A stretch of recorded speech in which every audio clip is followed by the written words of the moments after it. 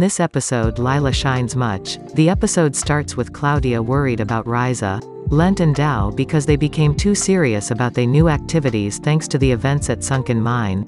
Lila asks if she needs help to make them all relax, and they all goes to a beach episode, and well we can say that's a cute beach episode, look all this amazing shots. After all then change cloths and warm up Lila make Lent and Dao do puni jumps that is kinda like jumping sessions. Claudia helps Ryza to be comfortable with water. We get some shots of a incident of Ryza with water as a kid. After that Lila give then tasks to do on beach, and learn more about the terrain. First one is find one rock she throw on water. Ryza find this one thanks to her knowledge from Sunken Mines research. Second one is read what have on this rock. Dao reads and find the next hint about a burial and together they goes to where have a barrel. Ryza almost fall on the trap but thanks to Lent, she stops before be hurt.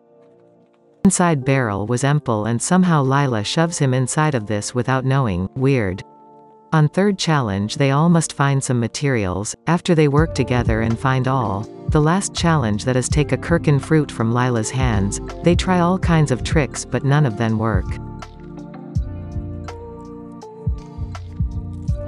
After all the mistakes they work together as a team and plan a way to take out from her. They succeed to do it so caughting Lila with a weird plan as you can see.